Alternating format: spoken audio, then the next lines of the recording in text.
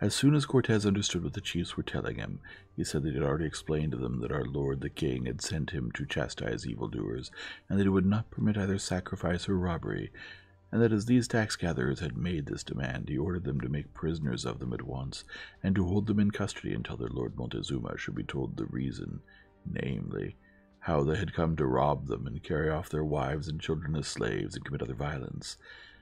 When the caciques heard this, they were thunderstruck at such daring. What? Were the messengers of the great Montezuma to be maltreated? They said that they were too much afraid, and did not dare do it. But Cortez went on impressing on them that the messengers should be thrown into prison at once,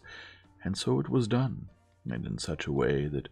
with some long poles and collars, such as are in use among them, they secured them so they could not escape, and they flogged one of them who would not allow himself to be bound.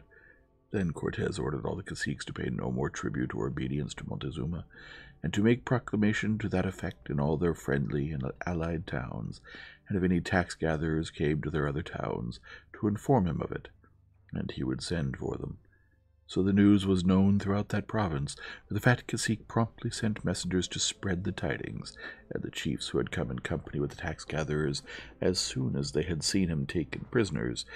noised it abroad, before each one returned to his own town in order to deliver the order, and relate what had happened.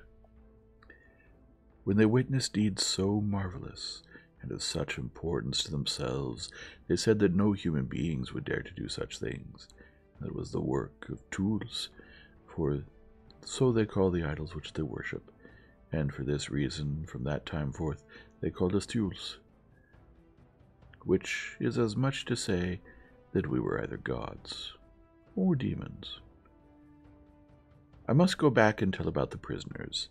It was the advice of all the caciques that they should be sacrificed so that none of them could return to Mexico to tell the story. But when Cortez heard this, he said that they should not be killed, and that he would take charge of them, and he set some of our soldiers to guard them. At midnight, Cortez sent for these soldiers who were in charge, and said to them, "See to it that 2 of the prisoners are loosened, the 2 that appear to you the most intelligent, in such a way that the Indians of this town shall know nothing about it." And he told them to bring the prisoners to his lodging. When the prisoners came before him, he asked them, through our interpreters, why they were prisoners and what country they came from, as though he knew nothing about them. They replied that the caciques of Cempoalans and of this town, with the aid of their followers and ours, had imprisoned them, and Cortez answered that he knew nothing about it, and was sorry for it, and he ordered food to be brought them, and talked in a very friendly manner to them, and told them to return at once to the Lord Montezuma, and tell him that we were all his good friends, and entirely at his service, and that, lest any harm should happen to them, he had taken them from their prison, and had quarrelled with the caciques who had seized them, and that anything he could do to serve them he would do with the greatest goodwill, and that he would order the 3 Indians, their companions, who were still held prisoners, to be freed and protected, that they too should go away at once, and not turn back to be captured and killed. The 2 prisoners replied that they valued his mercy, and said they still had fear of falling into the hands of their enemies, as they were obliged to pass through their territory. And so Cortez ordered 6 sailors to take them in a boat during the night a distance of 4 leagues, and set them on friendly ground beyond the frontier of Cempoalans. When the morning came, the caciques of the town and the fat cacique found that the 2 prisoners were missing, they were all the more intent on sacrificing those that remained. If Cortez had not put it out of their power, and pretended to be enraged at the loss of the 2 who had escaped,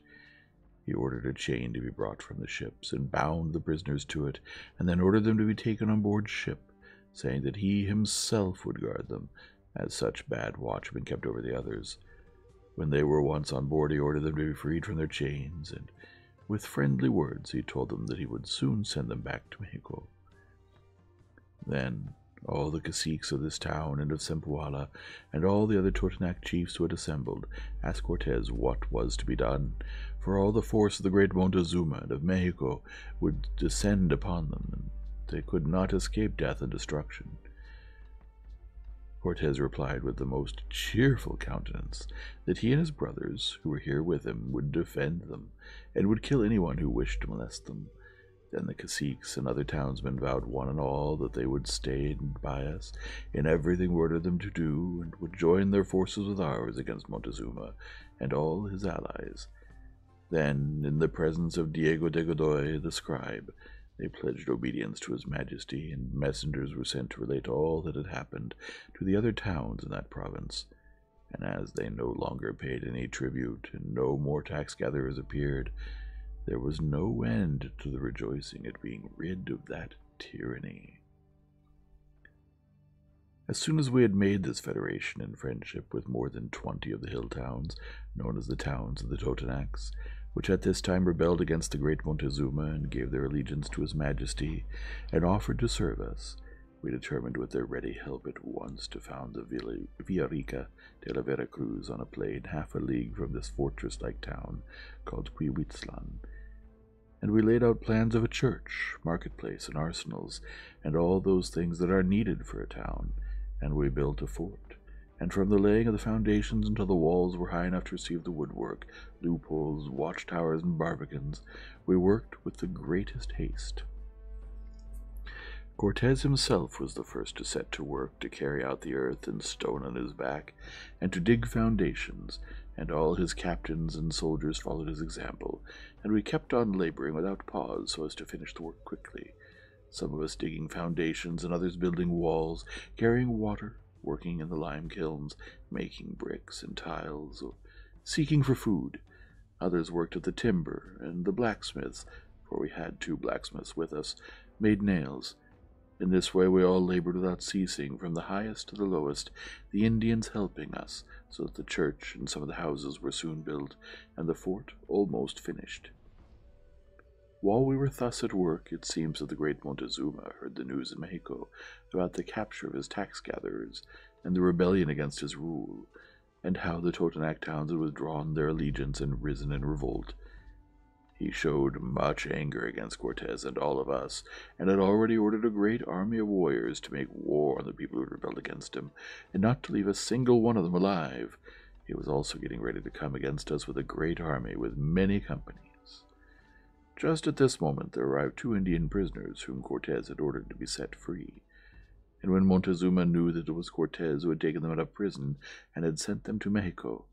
and when he heard the words and promises which he had sent them to report, it pleased our Lord God that his anger was appeased, and he resolved to send and gather news of us. For this purpose he dispatched his 2 young nephews under the charge of 4 old men who were caciques of high rank, and sent them a present of gold and cloth, and told his messengers to give thanks to Cortez for freeing his servants. On the other hand, he sent many complaints, saying that it was owing to our protection that those towns had dared to commit such a great treason as to refuse to pay him tribute and to renounce their allegiance to him, and that now, having respect for what he knew to be true, that we were those whom his ancestors had foretold were to come to their country, and must therefore be of his own lineage, how was it that we were living in the houses of these traitors? He did not at once send to destroy them, but the time would come when they would not brag of such acts of treason. Cortez accepted the gold and the cloth, which was worth more than $2,000, and he embraced the envoys, and gave us as an excuse that he and all of us were very good friends of the Lord Montezuma, and that it was as his servant that he still kept guard over the 3 tax-gatherers, and he sent at once to have them brought from the ships, where they had been well treated and well clothed, and he delivered them up to the messengers. Then Cortez, on his part, complained greatly of Montezuma, and told the envoys how the governor, Pitalpitoc, had left the camp one night without giving him notice, which was not well done, and that he believed and felt certain that the Lord Montezuma had not authorized any such meanness, and that it was on account of this that we had come to these towns, where we were now residing, and where we had been well treated by the inhabitants. And he prayed him to pardon the disrespect of which the people had been guilty. As to what he said about the people no longer paying tribute, they could not serve 2 masters, and during the time we had been there they had rendered service to us in the name of our Lord and King. But as he, Cortez, and all his brethren were on the way to visit him, and placed themselves at his service, that when we were once there, then his commands would be attended to. When this conversation and more of the same nature was over, Cortez ordered blue and green glass beads to be given to the 2 youths, who were caciques of high rank, and to the 4 old men who had come in charge of them, who were also chieftains of importance, and bade them every sign of honor.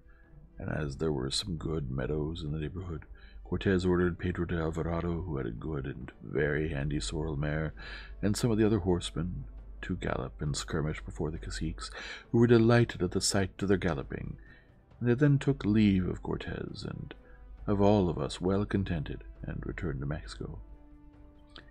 About this time Cortez's horse died, and he bought or was given another, El Arriero, a dark chestnut which belonged to Ortiz, the musician, and Bartolome Garcia, the miner. It was one of the best of the horses that came in the fleet. I must stop talking about this and relate that as those towns of the Sierra are allies, and the town of Cempoala had hitherto been very much afraid of the Mexicans, believing that the great Montezuma would send his great army of warriors to destroy them. When they saw the kinsmen of the great Montezuma arriving with the presents I have mentioned, and paying such marked respect to Cortez and to all of us, they were fairly astounded, and the caciques said to one another that we must be Teules, for Montezuma had fear of us, and had sent us presents of gold. If we already had reputation for valor, from this time forth it was greatly increased. As soon as the Mexican passengers had departed, the fat cacique, with many other friendly chieftains, came to beg Cortez to go at once to a town named Singapacinca, 2 days' journey from Cempoala, that is about 8 or 9 leagues, as there were many warriors of the Mexicans assembled there, who were destroying their crops and plantations, and were waylaying and ill-treating their vassals, and doing other injuries. Cortez believed the story, as they told it so earnestly. He had promised that we would help them, and would destroy the Coluas and other Indians who might annoy them,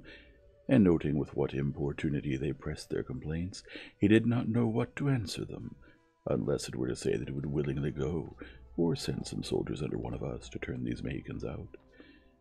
As he stood there thinking the matter over, he said laughingly to some of his companions who were with him, "Do you know, gentlemen, that it seems to me that we have already gained a great reputation for valor throughout this country, and that from what they saw us do in the matter of Montezuma's tax-gatherers, the people here take us for gods, or beings like their idols. I am thinking that so as to make them believe that one of us is enough to defeat those Indian warriors, their enemies, who they say are occupying the town with the fortress, that we will send Heredia against them." Now, this old man was a Biscayan musketeer, who had had a bad twitch in his face, a big beard, a face covered with scars, and was blind of one eye, and lame of one leg. Cortez sent for him and said, "Go with these caciques to the river, which is a quarter of a league distant, and when you get there, stop to drink and wash your hands, and fire a shot from your musket, and then I will send to call you back. I want this to be done because the people here think that we are gods, or at least they have given us that name and reputation, and as you are ugly enough, they will believe that you are such an idol." Heredia did what he was told, for he was an intelligent and clever man who had been a soldier in Italy, and Cortez sent for the fat cacique and the other chieftains who were waiting for his help and assistance, and said to them, "I am sending this brother of mine with you to kill or expel all the Coluas from this town you speak of, and to bring me here as prisoners all who refuse to leave." The caciques were surprised when they heard this, and did not know whether to believe it or not, but seeing that Cortez never changed his face, they believed that what he told them was true. So old Heredia shouldered his musket and set out with them, and he fired shots into the air as he went through the forest, so that the Indians might see and hear him, and the caciques sent word to the other towns that they were bringing along a Tule to kill all the Mexicans who were in Singapacinga. I tell this story here merely as a laughable incident, and to show the wiles of Cortez. When Cortez knew that Heredia had reached the river that he had been told about, he sent in haste to call him back. And when old Heredia and the caciques had returned, he told them that on account of the good will he bore them, that he, Cortez himself, would go in person with some of his brethren to afford them the help they needed, and visit the country and fortress. And he ordered them at once to bring 100 Indian carriers to transport the Tepusques, that is, the cannon, and they came early the next morning. and we set out that same day with 400 men and 14 horsemen and crossbowmen and musketeers who were all ready. When the officers went to warn certain soldiers of the party of Diego Velazquez to go with us, and those who had them to bring their horses, they answered haughtily that they did not want to go on any expedition, but back to their farms and estates in Cuba, that they had already lost enough through Cortez having enticed them from their homes, and that he had promised them on the sand dunes that whosoever might wish to leave, that he would give them permission to do so, and a ship and stores for the voyage, and for that reason there were now 7 soldiers all ready to return to Cuba. When Cortez heard this, he sent to summon these men before him, and when he asked them why they were doing such a mean thing, they replied somewhat indignantly, and said that they wondered at his honor, with so few soldiers under his command, wishing to settle in a place where there were reported to be such thousands of Indians and such great towns, that as for themselves they were invalids and could hardly crawl from one place to another, and that they wished to return to their homes and estates in Cuba, and they asked him to grant them leave to depart, as he had promised that he would do. Cortez answered them gently that it was true that he had promised it, but that they were not doing their duty in deserting from their captain's flag, and then he ordered them to embark at once without delay, and assigned a ship to them, and ordered them to be furnished with cassava bread, and a jar of oil, and such other supplies as we possessed.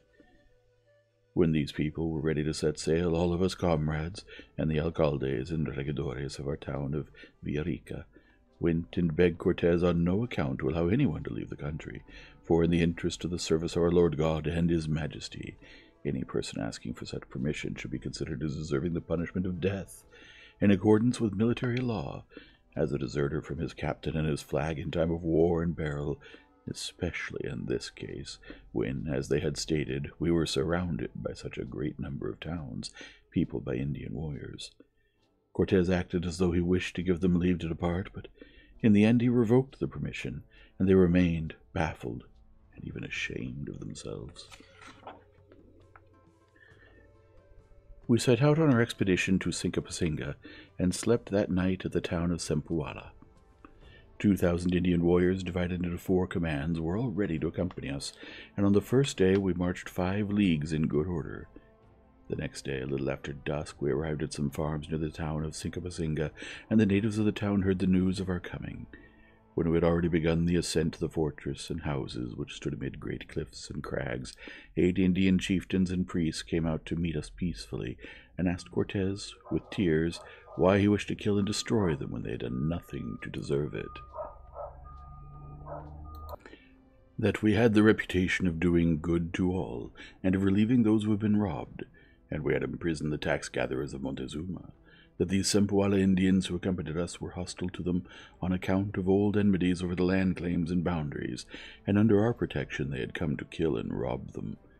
It was true, they said, that there was formerly a Mexican garrison in the town, but that they had left for their own country a few days earlier, when they heard that we had taken the other tax-gatherers prisoner, and they prayed us not to let the matter go any further, but to grant them protection. When Cortez thoroughly understood what they had said through Doña Marina and Aguilar, without delay he ordered Captain Pedro de Alvarado and Quartermaster Cristobal de Olid, and all of us comrades who were with him, to restrain the Indians of Cempoala and prevent them from advancing, and this we did. But although we made haste to stop them, they had already begun to loot the farms. This made Cortez very angry, and he sent for the captains who had command of the Cempoala warriors, and with angry words and serious threats he ordered them to bring the Indian men and women and cloths and poultry that they had stolen from the farms, and forbade any Cempoala Indian to enter the town, and said that for having lied, and for having come under our protection merely to rob and sacrifice their neighbors, they were deserving of death. They should keep their eyes wide open in order that such a thing did not happen again, otherwise he would not leave one of them alive. Then the caciques and captains of the Cempoalans brought to Cortez everything they had seized, both Indian men and women and poultry, and he gave them all back to their owners, and with a face full of wrath he turned to the Cempoalans and ordered them to retire and sleep in the fields, and this they did. When the caciques and priests of that town saw how just we were in our dealings, and heard the affectionate words that Cortez spoke to them through our interpreters, including matters concerning our holy religion, which it was always our custom to explain, and his advice to them to give up human sacrifices and robbing one another, and the worship of their cursed idols, and much other good counsel which he gave them. They showed such goodwill towards us that they at once sent to call together the people of the neighboring towns, and all gave their fealty to his majesty. They soon began to utter many complaints against Montezuma, just as the people of Cempoala had done. On the next morning Cortez sent to summon the captains and caciques of Cempoala, who were waiting in the fields to know what we should order them to do, and, still in terror of Cortez on account of the lies they had told him, when they came before him, he made them make friends with the people of the town, a pact which was never broken by any of them. Then we set out for Cempoala by another road, and passed through 2 towns friendly to Singapasinga, where we rested, for the sun was very hot, and we were wearied with carrying our arms on our backs. A soldier took 2 chickens from an Indian house in one of the towns, and Cortez, who happened to see it, was so enraged at that soldier for stealing chickens in a friendly town, before his very eyes, that he immediately ordered a halter to be put around his neck,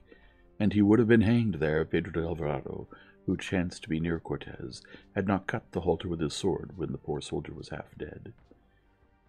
When we had left those towns in peace and continued our march towards Cempoala, we met the fat cacique and other chiefs waiting for us in some huts with food, for although they were Indians, they saw and understood that justice is good and sacred, and that the words Cortez had spoken to them, that we had come to right wrongs and abolish tyranny, were in conformity with what had happened on that expedition, and they were better affected towards us than ever before. We slept the night in those huts, and all the caciques bore us company all the way to our quarters in their town. They were really anxious that we should not leave their country, as they were fearful that Montezuma would send his warriors against them, and they said to Cortez that as we were already their friends, they would like to have us for brothers, and that it would be well that we should take from them their daughters, so as to have children by them, and to cement our friendship. They brought 8 damsels, all of them daughters of caciques, and gave one of these to the cacicas, who was the niece of the fat cacique, to Cortez, and one who was the daughter of another great cacique was given to Alonso Hernandez Puerto Carrero. All 8 of them were clothed in the rich garments of the country, beautifully ornamented, as is their custom. Each one of them had a golden collar around her neck, and golden earrings in her ears, and they came accompanied by other Indian girls who were to serve as their maids.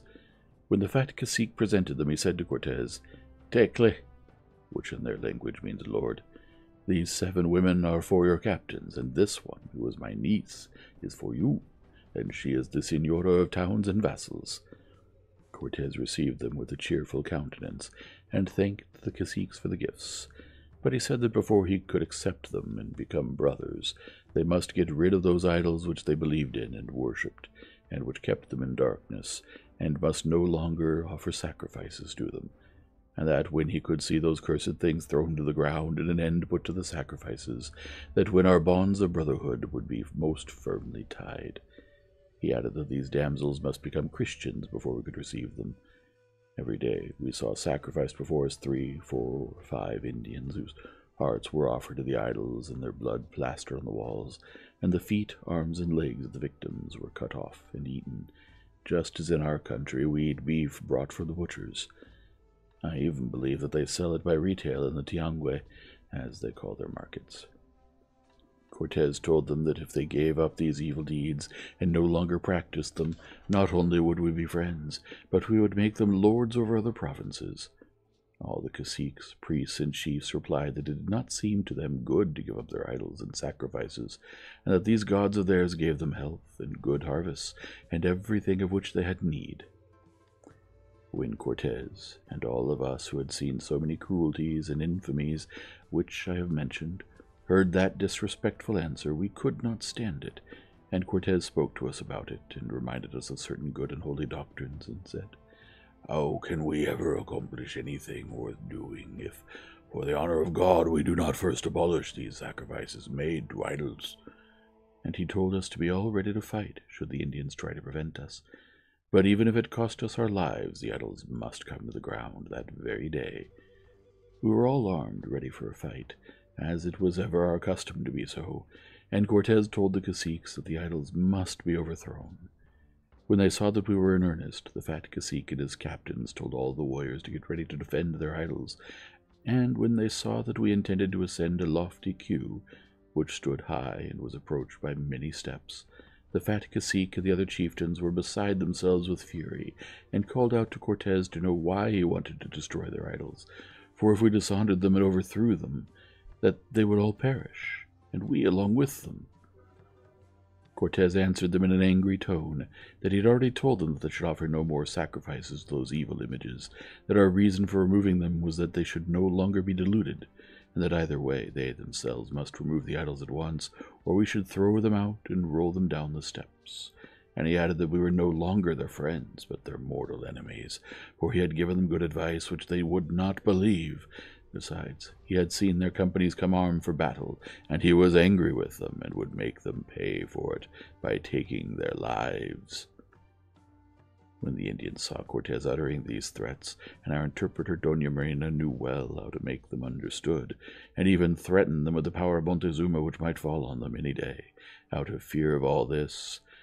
they replied that they were not worthy to approach their gods, and that if we wished to overthrow them it was not with their consent, but that we could overthrow them and do what we chose. The words were hardly out of their mouths before more than 50 of us soldiers had clambered up to the temple, and had thrown down their idols, which came rolling down the steps, shattered to pieces. The idols looked like fearsome dragons, as big as calves, and there were other figures, half men and half great dogs, of hideous appearance. When they saw their idols broken to pieces, the caciques and priests who were with them wept and covered their eyes, and in the Totonac language they prayed their gods to pardon them, saying that the matter was no longer in their hands, and they were not to blame, but these Teules who had overthrown them, and that they did not attack us on account of the fear of the Mexicans. When this was over, the captains of the Indian warriors, who, as I have said, had come already to attack us, began to prepare to shoot arrows at us, and when we saw this, we laid our hands on the fat cacique and the 6 priests and some other chiefs, and Cortez cried out that on the least sign of hostility they would all be killed. Then the fat cacique commanded his men to retire from our front, and not attempt to fight. When the caciques, priests, and chieftains were silenced, Cortez ordered all the idols which we had overthrown and broken to pieces to be taken out of sight and burned. Then 8 priests who had charge of the idols came out of a chamber and carried them back to the house whence they had come, and burned them. These priests wore black cloaks like cassocks and long gowns reaching to their feet, and some had hoods like those worn by canons, and others had smaller hoods like those worn by Dominicans, and they wore their hair very long, down to the waist, with some even reaching down to the feet, covered with blood, and so matted together that it could not be separated. And their ears were cut to pieces by way of sacrifice, and they stank like sulphur, and they had another bad smell like carrion, and as they said, and we learned that it was true, those priests were the sons of chiefs, and they abstained from women, and they fasted on certain days, and what I saw them eat was the pith of seeds of cotton, when the cotton was being cleaned. But they may have eaten other things which I did not see. Cortez made them a good speech through our interpreters, and told them that now we would treat them as brothers, and would help them all we could, against Montezuma and his Mexicans, and we had already sent to tell him not to make war on them or levy tribute, and that as now they were not to have any more idols in their lofty temples, he wished to leave them with the great lady who was the mother of our Lord Jesus Christ, whom we believe in and worship. He told them many things about our holy religion as well, stated as only a priest could do it nowadays, so that it was listened to with good will.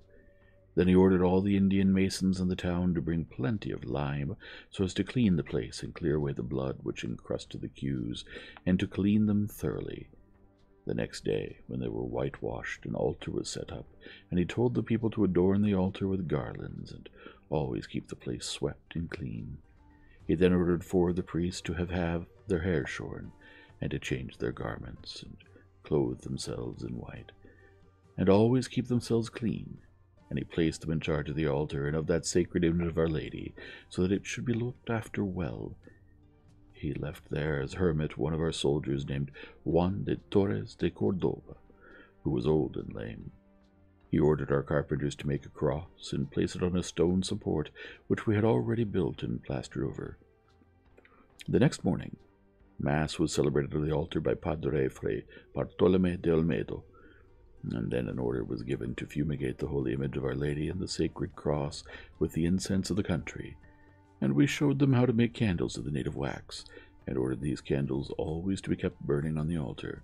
for up to that time they did not know how to use the wax. The most important chieftains of the town, and of others who had come together, were present at the Mass. At the same time, the 8 Indian damsels were brought to be made Christians, for they were still in the charge of their parents and uncles, and they were admonished about many things touching our holy religion,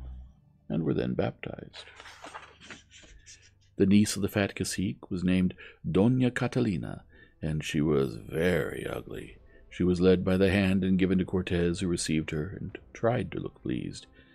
The daughter of the great cacique Cuesco was named Doña Francisca. She was very beautiful for an Indian, and Cortez gave her to Alonso Hernandez Puertocarrero.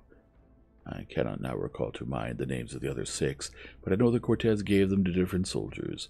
When this had been done, we took leave of all the caciques and chieftains, who from that time forward always showed us goodwill, especially when they saw that Cortez received their daughters, and that we took them away with us, and after Cortez had repeated his promises of assistance against their enemies, we set out for our town of Villarica. After we had finished our expedition, and the people of Cempoala and Singapasinga had been reconciled to one another, and had given their fealty to His Majesty, and all the other things that I have told about what happened, we returned to our settlement, and took with us certain chieftains from Cempoala. On the day of our arrival there came into port a ship from the island of Cuba, under the command of Francisco de Saucedo. At the same time there arrived Louis Marin, a man of great merit, and 10 soldiers. Saucedo brought a horse, and Louis Marin a mare, and they brought from Cuba the news that the decree had reached Diego Velazquez from Spain, giving him authority to trade and found settlements, at which his friends were greatly rejoiced, all the more when they learned that he had received his commission appointing him Adelantado of Cuba. Being in that town without any plans beyond finishing the fort, for we were still at work on it, most of us soldiers suggested to Cortez to let the fort stand as it was, for a memorial. It was just ready to be roofed, for we had already been over 3 months in the country, and it seemed to us better to go and see what this great Montezuma might be like, and to earn an honest living and to make our fortune, but that before we started on our journey we should send out salutations to His Majesty the Emperor, and give him an account of all that had happened since we left the island of Cuba. It also began to be debated whether we should send to His Majesty all the gold that we had received, both what we had got from barter, as well as the presents that Montezuma had sent us. Cortez replied that it was a very wise decision, and that he had already talked to some of the gentlemen about it, and that, as perchance in this matter of the gold, there might be some soldiers who wished to keep their shares, and if it were divided up there would be very little to send, that for this reason he had appointed Diego de Orda and Francisco de Montejo, who were good men of business, to go from soldier to soldier among those whom it was suspected would demand their share of the gold, and say these words: "Sirs, if you already know that we wish to send His Majesty a present of the gold which we have obtained here, and as it is the first treasure that we are sending from this land, it ought to be much greater, that it seems to us that we should all place at His service the portions that fall to our share.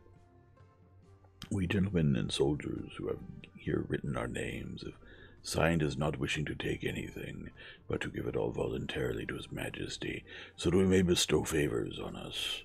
If anyone wishes for his share, it will not be refused him, but whoever renounces it, let him do as we have all done, and sign here."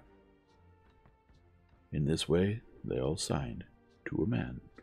When this was settled, Alonso Hernandez Puertocarrero and Francisco de Montejo were chosen as proctors to go to Spain, for Cortez had already given them over $2,000 to keep them in his interest.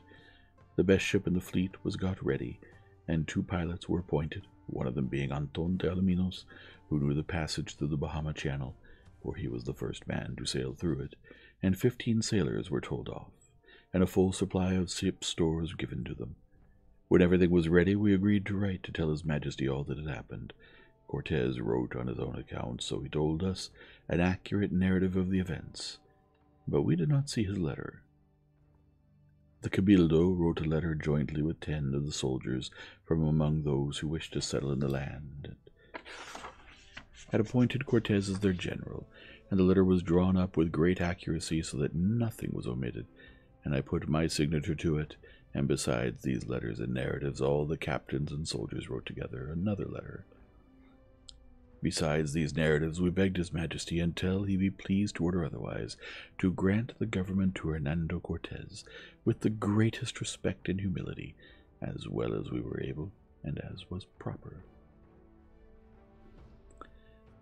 Within 4 days of the departure of our proctors to present themselves before our Lord the Emperor, some of the friends and dependents of Diego Velazquez, named Pedro Escudero, Juan Cermeño, and Gonzalo de Umbria, a pilot, and a priest named Juan Diaz, and certain sailors who called themselves Peñates, who bore Cortez ill will, determined to seize a small ship and sail to Cuba, to give notice to Diego Velazquez, and advise him how he might have an opportunity of capturing our proctors with all the gold and the messages. These men had already got their stores in the ship, and made other preparations, and the time being past midnight, were ready to embark, when one of them seems to have repented of his wish to return to Cuba, and went to report the matter to Cortez. When Cortez heard of it, and learned how many there were, and why they wished to get away, and who had given counsel and held the threads of the plot, he ordered the sails, compass, and rudder to be removed at once from the ship, and they had the men arrested, and all their confessions taken down. They all told the truth, and their confessions involved in their guilt others who were remaining with us. But Cortez kept this quiet at the time, as there were no other course open to him. The sentence which Cortez delivered was that Pedro Escudero and Juan Cermeño should be hanged, and that the pilot Gonzalo de Umbria should have his feet cut off, and the sailors Peñates should receive 200 lashes each, and Father Juan Diaz, but for the honor of the church, would have been punished as well, as it was he gave him a great fright. I remember that when Cortez signed that sentence, he said with great grief and sighs, "Would that I did not know how to write, so as not to have to sign away men's lives." As soon as the sentence was carried out, Cortez rode off at breakneck speed for Cempoala, which was 5 leagues distant, and ordered 200 of his soldiers and all the horsemen to follow him. Being in Cempoala, as I have stated, and discussing with Cortez questions of warfare, and our advance into the country, and going on from one thing to another, we, who were his friends, counseled him, although others opposed it, not to leave a single ship in the port, but to destroy them all at once, so as to leave no source of trouble behind, lest, when we were inland, others of our people should rebel like the last. Besides, we should gain much additional strength from the masters, pilots, and sailors, who numbered nearly 100 men, and they would be better employed helping us watch and fight than remaining in port. As far as I can make out, this matter of destroying the ships which we suggested to Cortez during our conversation had already been decided on by him, but he wished it to appear as though it came from us, so that if anyone should ask him to pay for the ships, he could say that he had acted on our advice, and we would all be concerned in their payment.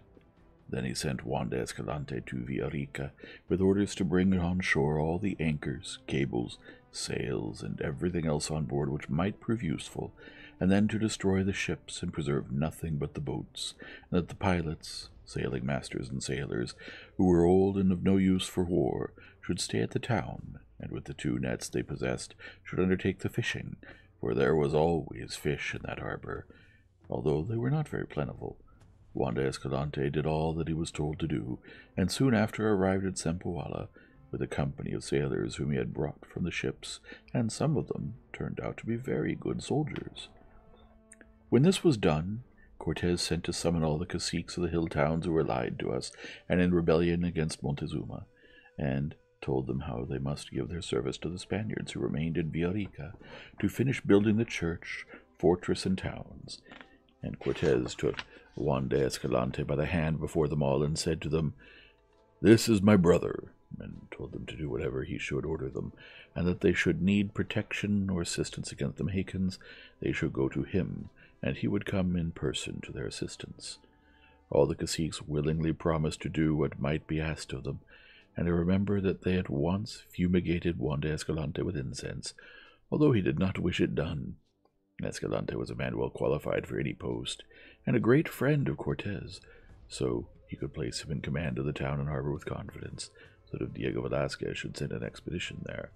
it would meet with resistance. When the ships had been destroyed, with our full knowledge, one morning after we had heard Mass, when all the captains and soldiers were assembled and were talking to Cortez about military matters, he begged us to listen to him, and argued with us as follows. We all understood what was the work that lay before us, and that with the help of our Lord Jesus Christ we must conquer in all the battles and encounters that fell to our lot, and must be as ready for them as was befitting, for if we were anywhere defeated, which, pray God, would not happen, we could not raise our heads again, as we were so few in numbers, and we could look for no help or assistance but that which came from God, for we no longer possess ships in which to return to Cuba, but must rely on our own good swords and stout hearts. And he went on to draw many comparisons and relate the heroic deeds of the Romans. One and all we answered him that we would obey his orders, though the die was cast for good fortune, as Caesar said when he crossed the Rubicon, and that we were all of us ready to serve God and the king. After this excellent speech, which was delivered with more honeyed words and greater eloquence than I can express here, Cortez at once sent for the fat cacique, and reminded him that we should treat the church and cross with great reverence, and keep them clean. And he also told him that he meant to depart at once for Mexico, to order Montezuma not to rob or offer human sacrifices, and that he now had need of 200 Indian carriers to transport his artillery. He also asked 50 of the leading warriors to go with us. Just as we were ready to set out, a soldier whom Cortez had sent to Villarica with orders for some of his men remaining there to join him, returned from the town bearing a letter from Juan de Escalante, saying that there was a ship sailing along the coast, and that he had made smoke signals and others, and he believed that they had seen his signals, but that they did not wish to come into the harbor, and that he had sent some Spaniards to watch to what place the ship should go, and they had reported that the ship had dropped anchor near the mouth of a river distant about 3 leagues, and that he wished to know what he should do. When Cortez had read the letter, he at once ordered Pedro de Alvarado to take charge of all his army at Cempoala, and with him Gonzalo de Sandoval. This was the first time that Sandoval was given a command. Then Cortez rode off at once in company with 4 horsemen, leaving orders for 50 of the most active soldiers to follow him, and he named those of us who were to form this company. That same night we arrived at Villarica. When we reached Villarica, Juan de Escalante came to speak to Cortez, and said that it would be as well to go to the ship that night, lest she should set sail and depart, and that he would go and do this with 20 soldiers while Cortez rested himself. Cortez replied that he could not rest, that a lame goat must not nap, that he would go in person with the soldiers he had brought with him. So before we could get a mouthful of food, we started to march along the coast, and on the road we came on 4 Spaniards who had come to take possession of the land, in the name of Francisco de Grey, the governor of Jamaica. When Cortez heard this, and knew that de Grey was staying behind in Jamaica and sending captains to do the work, he asked by what right and title those captains came. The 4 men replied that in the year 1518, as the fame of the lands we had discovered had spread throughout the islands, that then Grey had information that he could beg from his Majesty the right to all the country he could discover from the Rio San Pedro and San Pablo towards the north. As Grey had friends at court who could support his petition, he hoped to obtain their assistance, and he sent his mayordomo to negotiate the matter. And this man brought back a commission for him as adelantado and governor of all the land he could discover north of the Rio San Pedro and San Pablo. Under this commission he at once dispatched 3 ships, with about 270 soldiers, and supplies, and horses, under the Captain Alonso Alvarez Pinedo, who was settling on the Rio Panuco, about 70 leagues away. And these Spaniards said that they were merely doing what their captains told them to do, and were in no way to blame. When Cortez had learned their business, he cajoled them with many flattering speeches, and asked them whether we could capture the ship. Guillen de la Loa, who was the leader of the 4 men, answered that they could wave to the ship and do what they could, but although they shouted and waved their cloaks and made signals, they would not come near, for as those men said, their captain knew that the soldiers of Cortez were in the neighborhood, and had warned them to keep clear of us. When we saw that they would not send a boat, we understood that they must have seen us from the ship as we came along the coast, and that unless we could trick them, they would not send the boat ashore again. Cortez asked the 4 men to take off their clothes so that 4 of our men could put them on, and when this was done, we returned along the coast the way we had come, so that our return could be seen from the ship, and those on board might think that we had really gone away. 4 of us soldiers remained behind, wearing the other men's clothes, and we remained hidden in the wood with Cortez until past midnight. And then, when the moon set, it was dark enough to return to the mouth of the creek, but we kept well hidden so that only the 4 soldiers could be seen. When the dawn broke, the 4 soldiers began to wave their cloaks to the ship, and 6 sailors put off from her in a boat. 2 of the sailors jumped ashore to fill 2 jugs with water, and we who were with Cortez kept in hiding, waiting for the other sailors to land. But they stayed where they were, and our 4 soldiers, who were wearing the clothes of Gertay's people, pretended that they were washing their hands and kept their faces hidden. The men in the boat cried out, "Come on board! What are you doing? Why don't you come?" One of our men answered, "Come on shore for a minute, and you will see." As they did not know his voice, they pushed off with their boat, and although we shouted at them, they would answer nothing. We wanted to shoot at them with muskets and crossbows, but Cortez would not allow it, and said, "Let them go in peace and report to their captain." So 6 soldiers from that ship remained in our company, the 4 we had first captured, and the 2 sailors who had come ashore, and we returned to Villarica without having had anything to eat since we first started. When our departure for Mexico had received full consideration, we sought advice as to the road we should take, and the chieftains of Cempoala were agreed that the best and most convenient road was through the province of Tlaxcala, for the Tlaxcalans were their allies and mortal enemies of the Mexicans. 40 chieftains, all warriors, who were already prepared to accompany us, and were of great assistance to us on that journey, and they provided us as well with 200 carriers to transport our artillery. We poor soldiers had no need of help, for at that time we had nothing to carry except our arms, lances, muskets, crossbows, shields, and the like,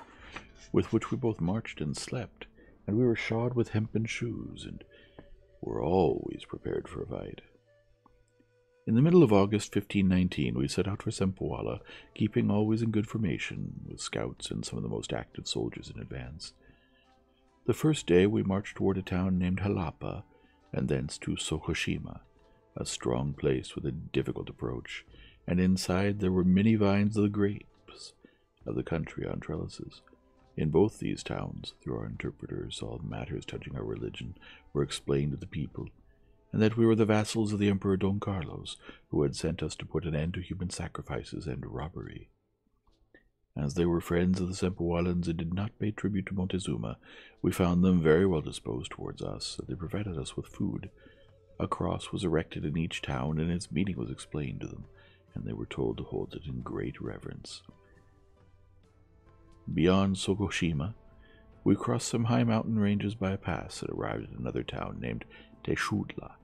where we were also well received, for like the others, they paid no tribute to Mexico. On leaving that town, we finished the ascent of the mountains and entered an uninhabited country, and it was very cold, and hail and rain fell that night. There was a great scarcity of food, and a wind came down from the snowy hills on one side of us, which made us shiver with cold. As we had come from the coast, which is very hot, and had nothing with which to cover ourselves, only our armor, we suffered from the frost, for we were not accustomed to a different temperature. Then we entered another pass where there were some hamlets and large temples with idols, and they had great piles of firewood for the service of the idols, which were kept in those temples, but still there was nothing to eat, and the cold was intense. We next entered into the land belonging to the town of Xocotlan, and we sent 2 Cempoala Indians to advise the caciques how we were faring, so that the people might receive us favorably. This town was subject to Mexico, so we always marched on the alert and in good order, for we could see that we were already in a different sort of country, and when we saw the white gleam of the rooftops, the houses of the caciques, and the queues in numerous oratories, which were very lofty and covered with white plaster, they looked very pleasing, like a town of our Spain. So we called the place Castilblanco, and so it is called to this day. And when, through our messengers, they knew that we were approaching, the cacique and other chieftains came out to meet us close by their houses. The name of the cacique was Olintecle, and he conducted us to some lodgings and gave us food, but there was very little of it, and it was given with ill will. As soon as we had eaten, Cortez asked through our interpreters about their lord Montezuma. The chief told us of his great strength in warriors, which he kept in all the provinces under his sway, without counting many other armies which were posted on the frontiers, and in the neighboring provinces. And he, the chief, then spoke of the great fortress of Mexico, and how the houses were built in the water, and how one can only pass from one house to another by means of bridges or canoes, and how all the houses have flat roofs, which, by raising breastworks when they are needed, can be turned into fortresses. That the city is entered by 3 causeways, each causeway having 4 or 5 openings in it through which the water can flow from one part to another, and each opening has a wooden bridge over it, so that when any one of those bridges is raised, no one can enter the city of Mexico. Then the chief told us of the great store of gold and silver, and chalchuite, stones, and other riches which Montezuma, his lord, possessed, and he never ceased telling us how great a lord he was, so that Cortez and all of us marveled at hearing him. The more he told us about the great fortress and bridges, how such stuff are we Spanish soldiers made, the more we wanted to try our luck against them, although it seemed a hopeless enterprise. Judging from what Olintecle explained and told us, in reality, Mexico was much stronger and had better munitions and defenses than anything he told us about, for it is one thing to have seen the place itself and its strength, and quite another thing to describe it as I do. He added that Montezuma was so great a prince that he placed anything he chose under his rule, and that he did not know if he would be pleased when he heard of our stay in that town, and that we had been given lodgings and food without his permission. Cortez replied through our interpreters, "I would have you know that we have come from distant lands at the order of our lord and king, who was many and great princes as his vassals, and he sends us to command your great prince Montezuma not to sacrifice or kill any more Indians, or to rob his vassals, or to seize any more lands, but to give his fealty to our lord the king. And now I say the same to you, Olintecle, and to all the other caciques who are with you. Desist from your sacrifices, and no longer eat the flesh of your own relations, and the other evil customs which you practice, for such is the will of our Lord God, whom we believe in and worship, the giver of life and death, who will take us up to heaven, to all of which things they made no reply." Cortez said to the soldiers who were present around him, "It seems to me, gentlemen, that there remains nothing for us to do but to set up a cross." But Padre Fray Bartolome de Olmedo replied, "It seems to me, sir, that the time has not yet come to leave crosses in the charge of these people, for they are somewhat shameless and without fear, and as they are vassals of Montezuma, they may burn the crosses or do some other evil thing, and what you have said to them is enough until they know something more of our holy religion." So the matter was settled, and no cross was set up. I will go on to say that we had with us a very large lurcher, which belonged to Francisco de Lugo, which barked much of a night, and it seems that the caciques of the town asked our friends whom we had brought from Cempoala whether it was a tiger or a lion, or an animal with which to kill Indians, and they answered him, "They take it with them to kill anyone who annoys them." They also asked what we did with the artillery we had brought with us, and the Cempoalans replied that with some stones which we put inside them, we could kill anyone we wished to kill, and that the horses ran like deer. They would catch anyone we were told to run after. Then Olintecle said to the other chiefs, "Surely they must be Teules." Our Indian friends replied, "So at last you have found it out. Take care not to do anything to annoy them, for they will know it at once. They even know one's thoughts. These Teules are those who captured the tax-gatherers of your great Montezuma, and decreed that no more tribute should be paid throughout the Sierras, nor in our town of Cempoala. And they are the same who turned our Teules out of their temples and replaced them with their own gods, and who have conquered the people of Tabasco and Champotón. And they are so good that they have made friendship between us and the people of Sincapacinga. In addition to this, you have seen how the great Montezuma, notwithstanding all his power, has sent them golden cloth, and now they have come to your town, and we see that you have given them nothing. Run at once and bring them a present. It seems that we had brought some good advocates with us, for the townspeople soon brought us 4 pendants, and 3 necklaces and some lizards, all made of gold, but all the gold was of poor quality. And they brought us 4 Indian women who were good for grinding maize for bread, and 1 load of cloth.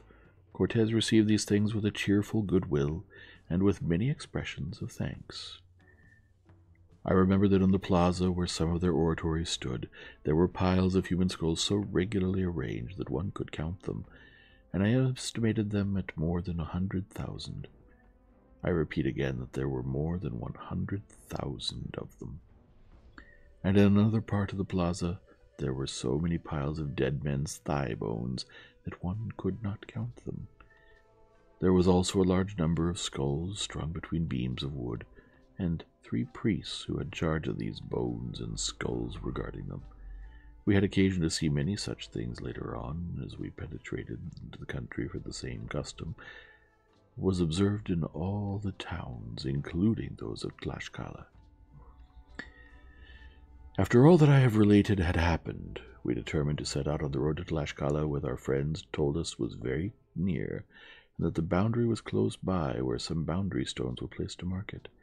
So we asked the cacique Oletencle which was the best and most level road to Mexico, and he replied the road which passed by the large town named Cholula. And the Cempoalans said to Cortez, "Sir, do not go by Cholula, for the people there are treacherous, and Montezuma always keeps a large garrison of warriors in that town." And they advised us to go by way of Tlaxcala, where the people were their friends and enemies of the Mexicans. So we agreed to take the advice of the Cempoalans, trusting that God would direct us. Cortez demanded of Oletencle 20 warrior chiefs to go with us, and he gave them at once. The next morning we set out for Tlaxcala and arrived at a little town belonging to the people of Xalachingo.